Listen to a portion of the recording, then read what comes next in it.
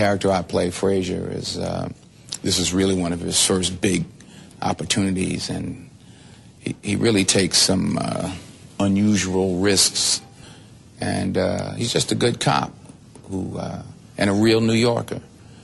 And you know, I'm a New Yorker. I live in Los Angeles, but my heart's here.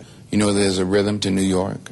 I grew up here. I always listen to him every morning. He's from Brooklyn, you know, so I kind of get that vibe. It's a real rhythm that I hadn't really explored in other films. And Jodie Foster's character is very fascinating. You know, I really like that character. She gets things done.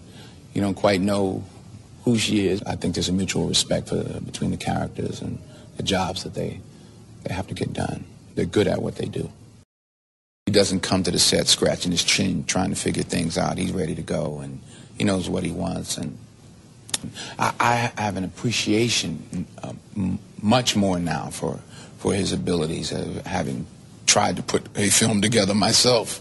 I now know what it takes in the amount of hard work, and so in fact I was able to sit in a couple of sessions with he and his DP and to see how they operate, even in pre-production.